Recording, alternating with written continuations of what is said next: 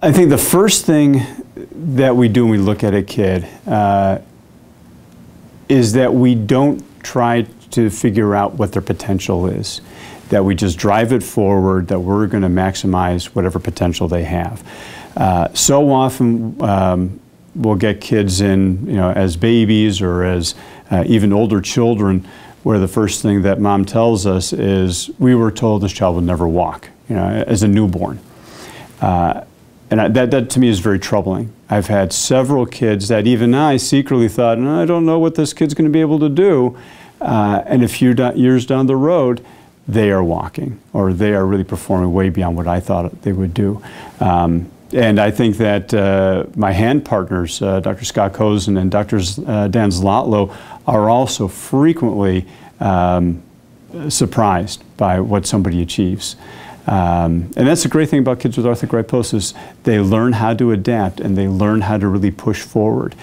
And so my goal, my role in this is giving them the best opportunity to maximize what they have. So my philosophy is that we, as a lower extremity specialist, that I push them forward as far as I can so they can sit well, so they can stand, possibly walk, hopefully walk. And with that, what we do is the first thing that we usually approach are the feet, get the feet in a good position. A newborn baby is nice and flexible, so we can massage those feet with casting, get them in a good position. The club feet, usually the only thing we have to do for them is, after we've gotten their feet casted out, is we have to do a little office procedure. We have to nick the Achilles tendon, and we can do that right in the office. So we don't have to do any anesthesia. The kids with kind of the opposite of the club foot, something called a congenital vertical talus, where instead of the foot turning inwards, the foot's turning way outwards, those we can also cast down. And they need a smaller operation in the operating room, but it still beats by several miles the old procedure of opening up the whole foot and trying to get everything back in the right place. And then about a year or so of age, then we look at carefully at the hips. If the hips are dislocated, then is the time that I try to put the hips back in place. There's a perception in the orthopedic community that hips in children with arthrogryposis should be left dislocated if they are dislocated. But I look to Dr. Lynn Staley, the one who wrote the Atlas in Arthrogryposis. He's out in Seattle. He published a number of papers showing that you can have very good results putting the hips back in place on children with arthrogryposis. And I started following that lead, and I've been very happy to have done that because I think it really benefits our kids. If the child has the hips in place, but they have contractures, the typical arthrogryposis contractures, or the knees are kind of pointing out to the side, then we want to get those knees so they're pointing forward, and that we get the best position for how well they can bend up and extend those hips.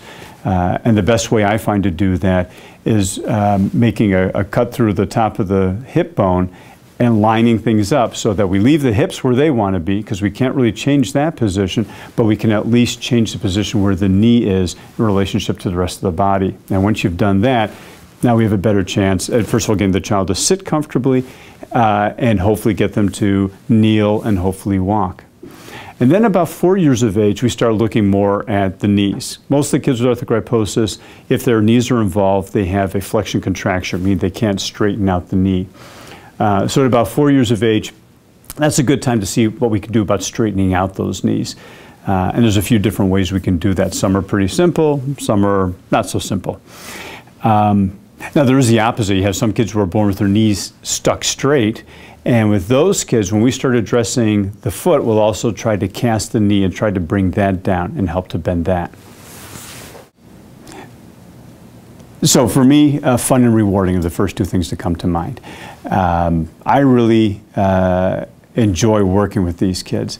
Oftentimes you have a Friday where we do a lot of our casting, and the kids are not happy to get cast, and they're pretty vocal about it, and so it can be a little nerve-wracking by the end of the day. But then you get that child who 2 years ago was a fire alarm going off when you went into the room, and now suddenly they want to give you a hug, or they want to show you what they can do now. They can get up on their knees, or with their braces on, they can take a few steps.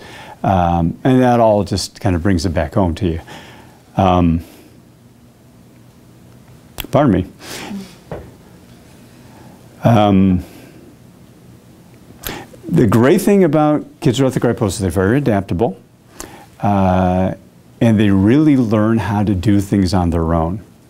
And sometimes they come up with ways of doing things that you wouldn't think of, and so they're teaching us something all the time. And that's what, for me, makes it so rewarding.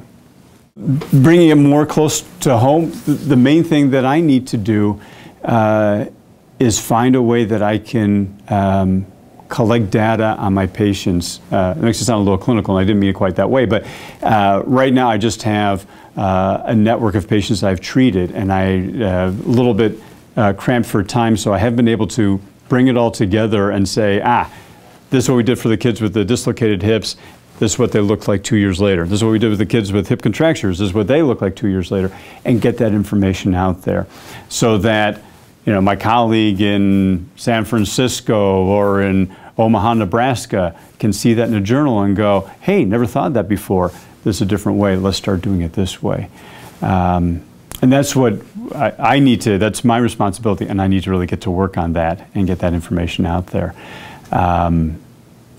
And hopefully over time we will develop more of a community of pediatric orthopedists who are treating kids with arthrogryposis and have a way to meet. The last meeting that I went to that was rather specifically based around that, actually we had one here a year and a half ago in Philadelphia when we had the convention here, but before that the bigger meeting was the one that was in England, and that brought people from an international perspective, and it'd be great to be able to do that again and do that stateside and bring more of my US colleagues there as well. So there's certainly a real need out in the community to get more information about arthrogryposis. Because just like we were saying here, so many of the families that we see, the pediatrician didn't know what was going on or wasn't quite clear what was happening.